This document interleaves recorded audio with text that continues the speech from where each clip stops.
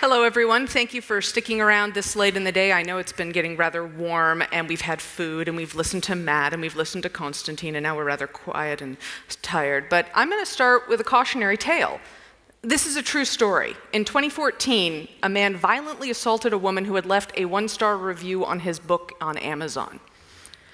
It's not funny. He stalked her. He sorted out her pseudonym, he doxed her, found her real name, her address, her work location, took a train 500 miles, to Scotland, and hit her in the head with a bottle of wine. She lived, and he spent only 30 months in jail. So every time someone tells me, oh, well, I don't take reviews on WordPress that seriously, I look back at that guy and I think, you know what? You may not, but we all love WordPress and the work that we do with such a passion that there really isn't a middle ground. There is no in-between of, oh, this guy doesn't like my plugin, and this guy doesn't like my plugin. And you take it personally, and you take it passionately because you put so much of yourself into it. And this passion leads to the place where I see the largest amount of confrontation in the WordPress world, and it is in the review system. Every single one of us is going to get a bad review. You might get a bad review on your plugin, your theme. You might get a comment on a post that you make that basically says you're terrible and you suck. This happens to everyone. And you might want to dismiss the idea that you would never be a stalker and you would never be a violent offender, but you know what? I've seen it. I've seen in the plugin repository where I've had to take people's plugins away and tell them they're not welcome in the repository because of the way they've turned around with a one-star review and treated people, because they lose their cool, because they get angry. And while I'm going to tell you something that's very simple to do, what I'm about to talk you through is actually incredibly difficult to do yourself. And not everyone can do it, and that's okay, but please try to remember that what I'm going to tell you sounds easy and is not. You have to learn from your reviews. That sounds ridiculously simple. Oh, I have a review. It tells me this is good, this is bad, I should learn. Okay, no big deal. In reality, that is so hard because I'm asking you to put aside your ego. And that is the hardest thing a human being can do. We don't do that naturally. Especially not now when the majority of people that I know have been raised to think that we can do anything and we can be anything. And while this is true, it does not mean we are infallible. And we forget that, especially because of how much time and effort we've put into our work. And to have someone turn around and not like it hurts us. So maybe somebody's going to give you a review that is affixed to your code, and maybe somebody's going to give you a review and you're going to go, you know what, maybe I should document this better, because we have to remember that while we are imperfect, there is also no 100% intuitive way to use code. If there was, WordPress wouldn't have a support forums that is overflowing with questions. You will never have a perfect plugin. You will never have a perfect theme. Someone will always have a question, and you will always have to learn from these things. Okay, remember, first of all, you had to learn how to use a toilet back in the beginning, right? I hope. We're going to learn from our plugin reviews, and it's going to be probably as messy and as painful as that was, too. If you don't have children, just ask your parents how much fun that was. People like to concentrate on getting a good review. They want the 5-star review, right? Wrong. No, you don't. Yeah, 5-star review is great. Everything's perfect. You can't learn anything from a 5-star review. A 5-star review is just an attaboy. It's a +1. It's great to feel, but it doesn't teach you where people have a problem with your plugin. It doesn't teach you anything about the users. The best you can take from a 5-star review is to introduce the humanism to your work. You can say, hey, that's really cool that you like my plugin. Thanks. If there's anything you think I'm missing, please let me know. And now you've started a conversation with someone, but you're starting from a negative point because you don't have any way to go forward. You have to ask them to go forward. They haven't given you anything. What you really like is the 4-star reviews, in my opinion. These are the guys that are going to tell you they mostly like your work, but they see room for improvement. Someone has trouble finding information is one of my favorites. They say, I couldn't figure out how to do X. And you can say, well, you know, I put this note about this in the FAQ. Where would it make more sense for you to read? Don't be afraid to ask that question. Don't be afraid to start the conversation with them and say, what was it about the cowbell feature that you really didn't like? Was it too much cowbell? Engage these people. Engage them and learn from them based on what they say and how they say it. The review we really don't want, though, is the one where people are really, really angry, like this guy. They're going to call you names, and they're going to abuse you.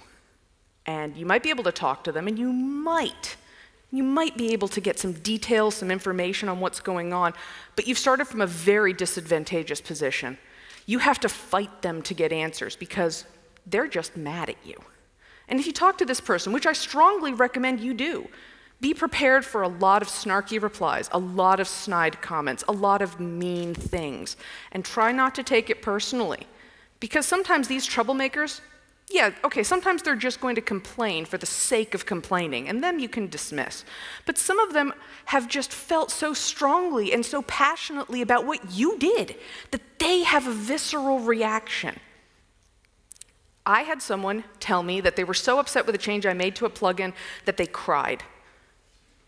And at first I laughed. I'm like, well, that's ridiculous. Who would ever do that? And then I sat there and I said, well, wait a second. Have I ever had that feeling about something where I had gotten so used to using a product in one way that when it changed and I wasn't prepared for it, that I just broke down and I didn't know what to do anymore? And then I realized, yeah, I did. We all did. Maybe it was something as simple as they canceled your favorite television show. It was an unexpected change that you weren't prepared to deal with. And humanity tends to pop out in weird ways when we have things we weren't set up to understand. We react very strongly. And those people, when they come and they are angry at you and they are mean at you, they're not doing it because they're bad people. They're doing it because they don't understand what just happened and they can't communicate clearly. They are, in fact, an angry toddler in the back of the car who doesn't understand why you're not pulling over for ice cream. And it's not their fault. You forgive the toddler because the toddler doesn't understand what's going on, and you should forgive the other human being too. Even though they're an adult and should be able to have words, sometimes we lose them. Sometimes, though, there just really is no salvaging the relationship, and you'll have to tell someone you're sorry. See, the trick of all of this is understanding that a review is someone's experience, but it's not yours. A review is not I liked this plugin. A review is not a review on how a plugin worked. It's not about how someone feels, or excuse me, it is about how someone feels when they are looking at and using your product. A review is their experience with you. And it didn't start with them using your code. It started with them looking at what was presented to them. This might be your README. This might be the very first interface screen of your plugin.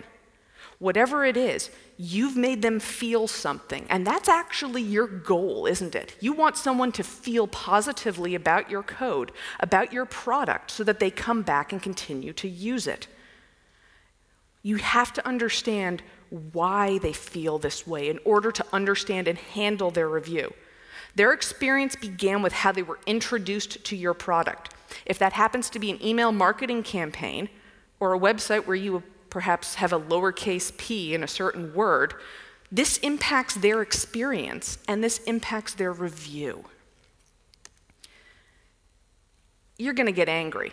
I said that what I talk about is ridiculously simple, ridiculously basic.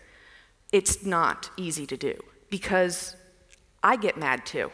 A lot of times when I see the horrible things that people say to me doing plugin reviews, doing reviews of my plugins, and people say some pretty nasty stuff, I get very angry. My face will turn red, my hands will shake, and I will look at them and I will walk away from my computer. Because if I can't respond coherently and calmly, I have no business responding to someone in a public venue. That's a really important thing. Remember, all of your comments are being made in a public venue. And this is important, especially if you're running a business. If you're running a business and you mouth off to someone and you tell them exactly what you think of them, that's going to impact how everyone else in the WordPress community and beyond sees you. Google will find your comments, and they will happily hang on to them forever in their search. If you can't reply politely in public, don't reply at all. My grandmother would say, if you can't reply politely in public, come sit next to me, honey, and talk. Find a friend to vent to. I do. Sometimes I'll subtweet on Twitter some of the things I feel, but the deepest part of me, the part that is really angry, nobody sees except my very close friends, because it's not nice, but it's also not productive, and it doesn't help anything. It doesn't actually even make me feel better. I'm still mad at the end of it. If I'm calm, though, I can process these hateful comments. So what kind of bad reviews are we really talking about when we talk about terrible reviews? Well, you guys all know this one. This is the review that should have been a support request. You know, you get that 1-star review, and somebody could have just solved it themselves if they'd read the FAQ, but they didn't. And you can't make them do the right thing. We don't have an ability to tell someone, this really should have been a support question. I wish you'd asked this first before leaving me a 1-star review. Here's how you fix the problem. You know, you can change your review, by the way. It would be nice if you could give me more than 1 star. This happens to everyone. This happens on Amazon.com. This happens on Apple. This happens on Google Play. If you really want to have fun, go to Google and check out the reviews that Apple got for their migrate from Android to Apple app. Oh boy. Those are some pretty interesting things that people really hated about a product. And Apple didn't do anything about it. They just sat there and they said, well, yes, but the people who need this are going to use it. And hopefully they're going to be intelligent enough to go, well, these people seem like they're just very angry fanboys who hate Apple. And that's okay. I recommend on WordPress that when you get these, you offer to fix the issue just like you would any other support ticket, but you don't give it any more precedence than you would a regular support ticket, because we want to avoid being the blackmail review. The blackmail review is that 1 star you get because your plugin doesn't do something that they wanted. I find that one terribly unfair, because you're being judged on something you didn't do. You're being judged on something that your plugin doesn't do. I have a plugin where I've made it very clear that I will not do a certain thing. It's even in the FAQ. It says, could you do this? I said, nope, don't wanna. I don't wanna support it. I don't want to maintain it. I think it's too much work, but here's how you might do it. And people still occasionally leave 1-star reviews and say, well, this sucks, she doesn't do this. Well, I'm sorry. You have to have the ability within yourself to say no and walk away and accept the fact that you're not going to be able to please everyone. That sounds ridiculously simple. You know that. You grew up knowing the fact that you can't please all the people all of the time. And yet, we feel that we have to, just to get all those 5-star reviews. The way you reply to a review, though, that 1 star that says, well, I'm only giving this 1 star because she doesn't have a unicorn icon. You're laughing. That's actually a comment that was made on someone's review. And we all sat there and we looked at it, and the developer said, can you delete that? And we said, well, it's a valid review. It's just kind of stupid, but yeah, no, we're going to leave it alone.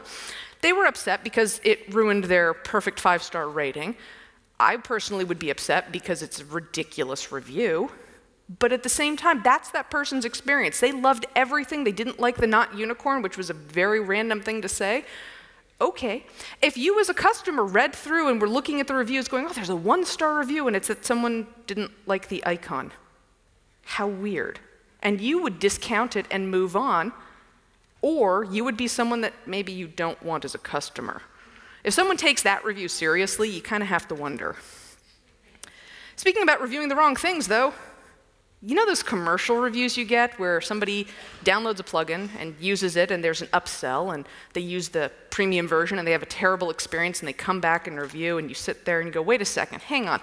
I've been told that the reviews on WordPress.org should only be for the free product I'm offering on WordPress.org.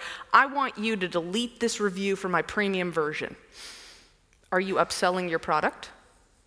Do you have links from your README? Do you have links from inside the admin dashboard that say, hey, this is the free version, you can upgrade to premium?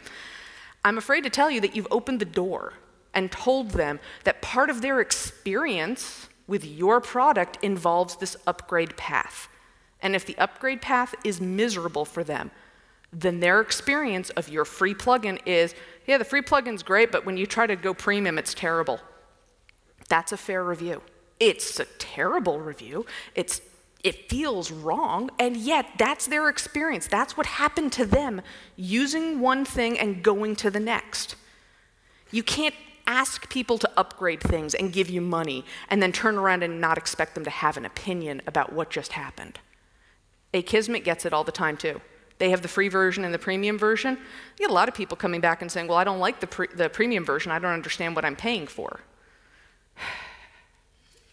The other kind of 1-star review, I don't know what he has in that little squirt gun, but his brother was not happy. And like all the other pictures I found of this, that kid is crying his face off. I'm like, Brothers. My brother is much younger than I am, and I'm quite grateful for that. This is the review that I kind of consider insane. You'll know this one. It's filled with language that is so foul and so horrible that you wouldn't even say it at your drunkest to your absolute closest friends. My grandmother was known for being quite a foul-mouthed old lady. She would say what was on her mind, and there were some words that she would never say, and I was showing her some of the things that people do before she died, and she looked at that and she said, some people were just raised wrong. These are the people that are internet trolls. These are the people that turn around and say exactly what they're thinking without a care or thought in the world for the human being that was behind the code. Don't reply to that person. There's nothing you can do to that person that is going to make them behave. There's nothing you can do to make them a positively contributing member of society. It's not worth your stress. It's not worth your mental health to engage with these people. If you have to say something just to have them recognize that you've seen it, I recommend saying, I'm sorry you feel this way, and nothing more. Generally, I just don't even reply. If it's terrible enough, I will tag the post. If you go into WordPress forums, you'll notice that on the right-hand side if you're English and left-hand side if you have another language that happens to write that way, it has a little field for tags. And if you use the tag modlook, M-O-D-L-O-O-K, and you type that in, a moderator will come around and review the plugin review and say, ooh, that language is pretty bad, and they'll delete all the swear words, which means that basically you'll see a post that says, I redacted, redacted, redacted, redacted. There's a fellow by the name of Jan Dembowski, whom I absolutely adore, and he actually looks at every single review that comes through WordPress themes and plugins, and he likes to just delete all those and put in redacted. It amuses him. I don't know why he finds that fun, but he does. My favorite bad review, I should say, is the mistake review. And the mistake review is the one that, oops, I actually meant to post this about Jambalaya SEO, not Yoast SEO, but they both started with a J. Well, no, Yoast starts with a Y, actually, in English. Sorry, Yoast. But, oh, I posted on the wrong plugin. Sorry about that. Again, you don't have to worry about this one. It's great. You just look at it and say, oh, okay, I understand. I'm going to tag this with the plugin tag for the other plugin so they know to come take a look. The plugin, you can't move reviews. They're stuck right now. If you were in the previous talk, Konstantin was talking about how we're on BBPress 1. We are not on that version of BBPress for the review forums, but the way that they're set up, the systems are not easily movable. If you ever try to move comments from one post to another in WordPress, it's about that much fun. And because of that, we just don't do it. So if you do get a plugin review that is not for your plugin, and you've made sure, oh yeah, that's not my plugin, I'm really sorry you're having this problem, you should go post over here. Use that modlook tag again, and a plugin moderator will come in and say, oh, okay, let me delete that for you, because that's just completely wrong. And the point of all this, the biggest takeaway, if you're going to want to distill my entire talk into a tweet, it's going to be this. Don't post angry. Don't attack anyone. Remember, all of us are humans. Really, this should be that simple for everyone and everything. We are humanity at work. We can be nice. We can be respectful in the face of adversity. And things would be better all around if we could, but you know what? Now that I've said it out loud, I think that's actually the wrong takeaway. So let me say this differently. Your business is not code, it's you. Read that again.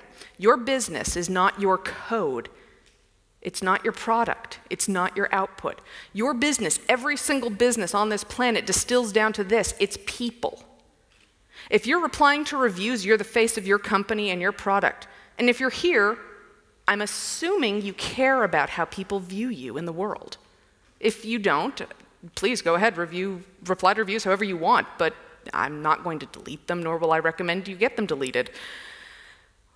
1 or 5 people, 10 or 100, your company is the face. It's the face of the people who show up, who reply to comments, who handle the support tickets. Oh yeah, your support team, whoever they are, they're the face of your company. If you were to ask most people who they interact with more with a company, it's always going to be the support techs. Treat them nicely, pay them well, and remember to have them be respectful because their behavior reflects on you. So much more than you can possibly imagine. If your technicians, if your support tech, if your review people reply back and they are mean, you look mean. Or at least you look like the person who thinks that being mean is a totally cool way to be with people. That's going to impact your business and your future far more than a 1-star review. This is a true story. There was a plugin who had a user who bought the premium version. And the user was disappointed. They didn't like the premium version. Nothing worked right. They couldn't get their images to upload properly. They pinged the developer and they said, hey, I've just bought this upload. Nothing's working right. Can you help me out? It's under your support contract that I just signed by buying your product. The developer said, yeah, sure, no problem. Let's take a look. They went back and forth, but they weren't able to fix all of the issues. It basically came down to a crux of the plugin versus the theme. And the user was unwilling to give up his theme. He liked his theme. And you can't blame them, right? If you've got a theme you're really invested in and this plugin breaks everything in it, well, I guess I can't use the plugin. And this is the decision that they came to. They said it's going to have to be the plugin or the theme. And the user said, you know, okay, I'm going to stick with the theme. Can I have a refund?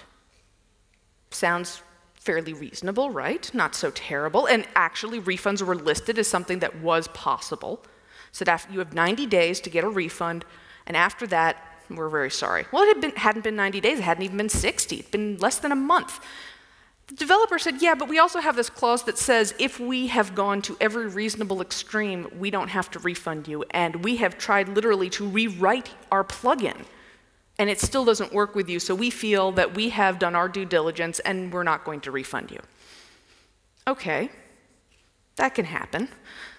The user said, well, all right, I'm going to leave a 1-star review telling everyone that I hate your refund process and your plugin doesn't work with my theme.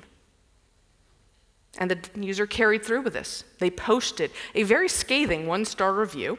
We redacted all of the dirty words, left it standing, because that was their experience. The developer said, okay, you know what, fine, you're right, this was really dumb of me, but if you change your review from 1 star to 4 stars, I'll give you your money back. This is when the WordPress plugin repository came in. This is when I found out about what was going on.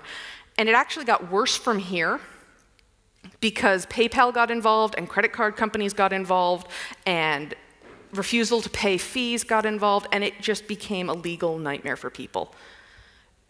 And this is the hardest thing. I mentioned it earlier. I said you have to be able to say no to things.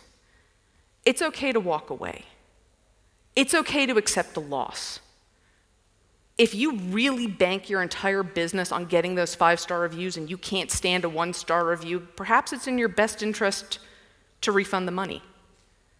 If you don't care, if you think, you know what, I'm really sorry, we really did everything we could, and they still left a scathing 1-star review, and you came back and you said, you know, I'm still really sorry that you feel this way, we went above and beyond. We tried to recode everything. Everyone in the public, we really did try. We're sorry that we couldn't meet what his needs were, but we did everything that we said we would, and more, and we're sorry.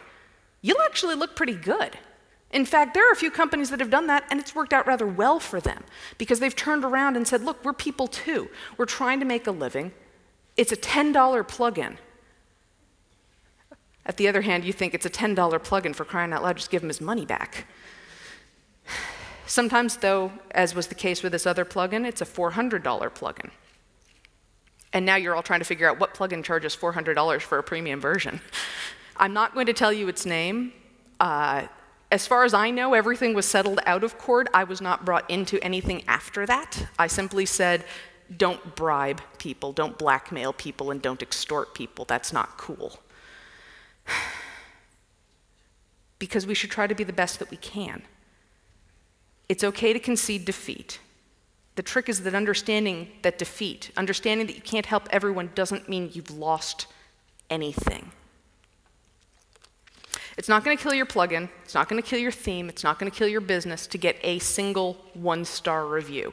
If you start getting 10 or 20 or 30 and they're all about the same thing, though, perhaps you should stop and wonder what part of your plugin needs a little bit more work, what part of your plugin needs a little bit more attention, and to be fixed and to be improved so that your users are happier.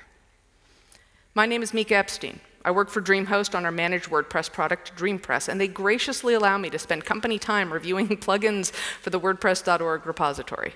And I now have time for questions. Thank you.